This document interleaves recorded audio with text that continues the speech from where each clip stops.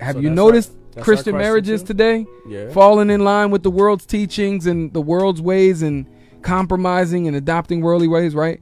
What damage do you think that's done?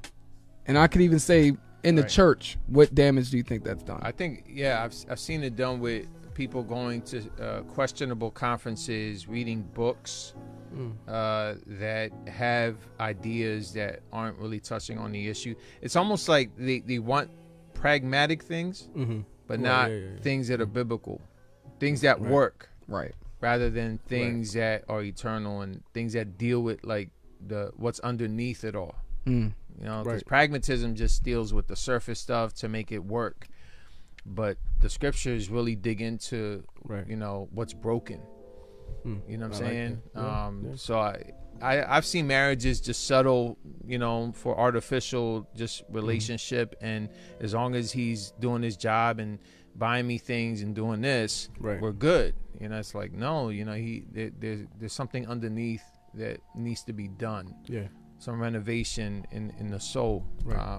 And so I think when they fall in line with worldly teaching, they're just settling for temporal things, settling for temporal fixes, artificial, you know, earthly, or even like the scriptures say, you know, just things that just fall in line with just natural thinking, rather than, you know, having a meta narrative in their marriage. You know what I'm saying? I like that.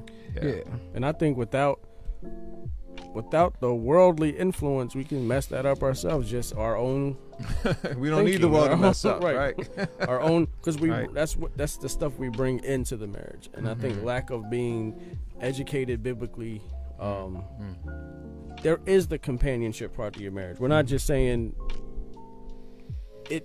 The bigger picture, the meta narrative. We represent Christ and his relationship to the church. Yeah, that's the big goal.